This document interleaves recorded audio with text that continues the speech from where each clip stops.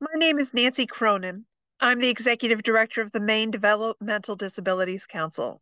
I'm also a faculty member of Project Connect.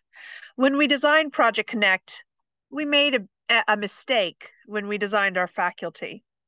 You see, we forgot to include people with lived experience. And that's doesn't make a lot of sense given the entire point of Project Connect is to have people with lived experience and other professional experience join together so that we're creating the opportunity to discuss what meaningful research is. Because of that error, we're trying to fix it.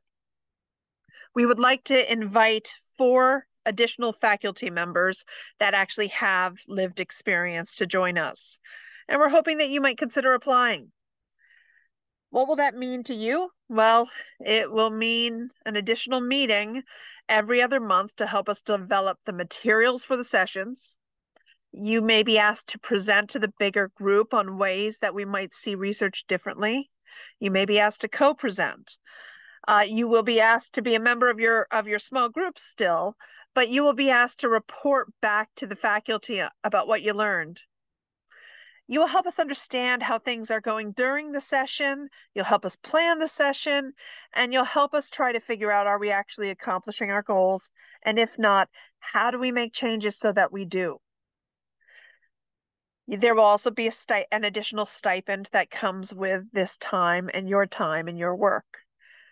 We will be accepting applications for the next 2 weeks. Attached to the email that you received that has my lovely face on it will also be an application.